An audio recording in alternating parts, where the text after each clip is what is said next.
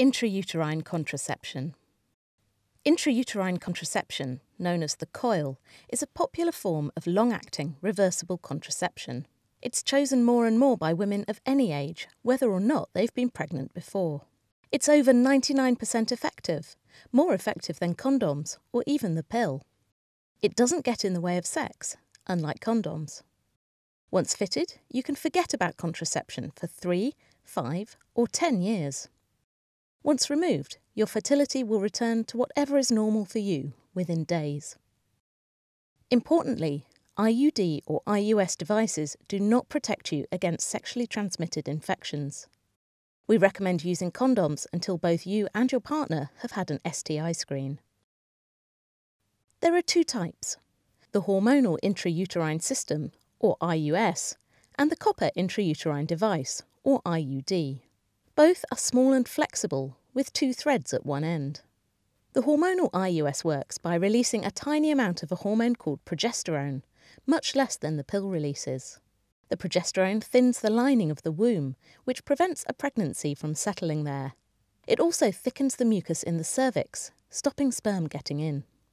The hormonal IUS takes 7 days to be effective and lasts up to 5 years, or longer if you're over 45.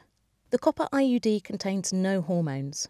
The copper kills sperm and eggs, which prevents fertilisation, and it stops a pregnancy implanting if fertilisation has already happened. It's effective as soon as it's been fitted, and it lasts for 5 or 10 years. It can also be used for emergency contraception. Before the procedure. Both types can be fitted at any point in your cycle, provided there's no chance you could be pregnant. We ask that you don't have unprotected sex for at least 3 weeks before fitting.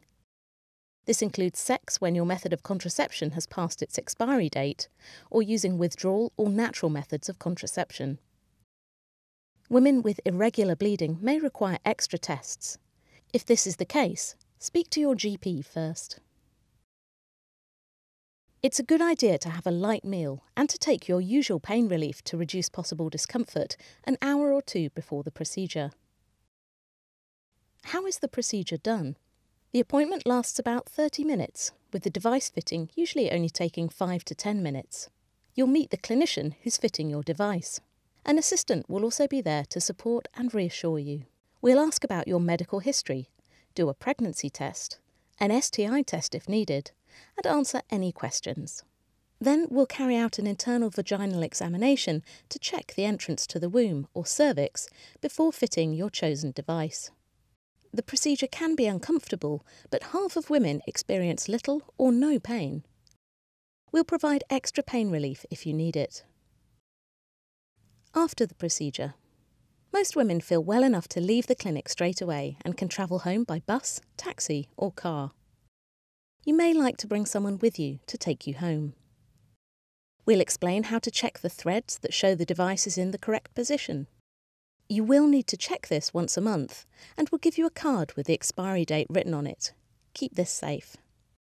We'll give you an information sheet to remind you about post-fit advice and how to check for problems. Most women don't need a follow-up appointment, but you must come back if you're concerned about anything, for example, lost threads or pain. The device can be removed at any time. This process is much easier than having it fitted. If you want it removed and still don't wish to be pregnant, you must use condoms or avoid sex for 7 days before removal. Side effects. Most women have some period-like discomfort afterwards, but this usually settles after a few hours. You can use your usual pain relief.